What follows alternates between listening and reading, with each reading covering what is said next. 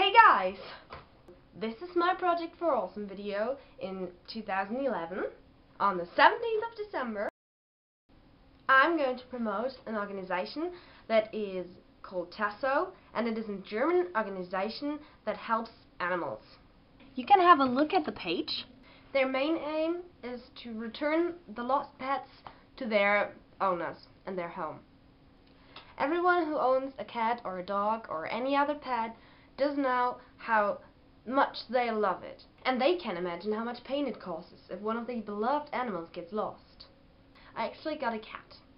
His name is Mortag, and he's 3 years old, and he's been in my house for almost 3 years. And it would break my heart if I would ever lose him. This is my little lovely Mortag. He lives indoors. He's an indoor cat, so he won't ever leave the house. That's why he can't get lost. But to people whose cats stray outdoors, or whose dogs may sometimes break out of the garden, it is fairly important that they have a possibility that their animal or pet comes back. Here's where Tasso acts. As soon as you get your pet, your breeder, if you got it from a breeder, will tell you about Tasso, because it is really highly recommended here in Germany. And you can go and register your cat at tasso.net. It's absolutely free. If your pet gets lost, you will get free traces and free handouts from Tasso to look for your pet in your neighborhood. You can put them up on trees and lanterns and walls or wherever you want to, so that the people are informed that you are missing your pet. This is only the first step. As soon as the pet is found by someone, they might take him to a vet, and the vet can check on the number, which is either tattooed or implanted via microchip. My cat has actually got a microchip, and if you take the cat's passport, you can check out the number. This is what my cat's passport looks like, and this is his Tasso identity card.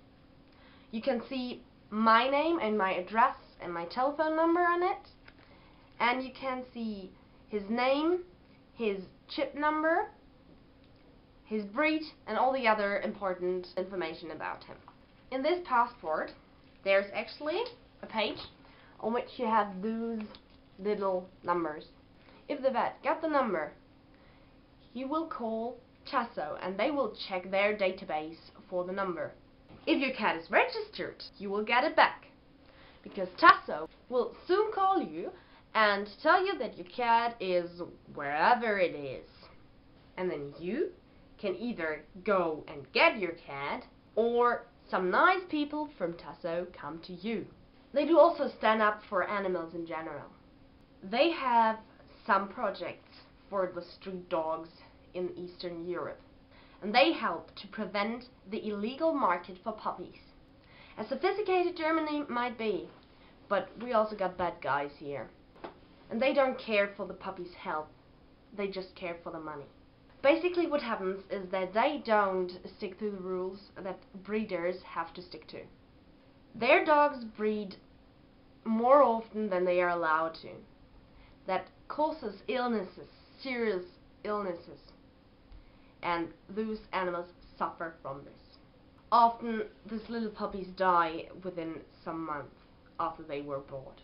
Or if they survive, the price for the vet is actually higher as a breeded dog would have been. So Tasso stood up for these little puppies. And the first thing they did was inform the people. The second thing they do is try to act against a market in which puppies are treated like stuff on a rummage table. So Tasso calls out. Tasso tries to make the world look at the pets we have, at the animals, and all those cute thingies that don't have a home and that live in animal shelters. The animal shelters cost the government millions of euros per year. So Tasso helps to return the pets to their owners, to prevent them from ending up in an animal shelter.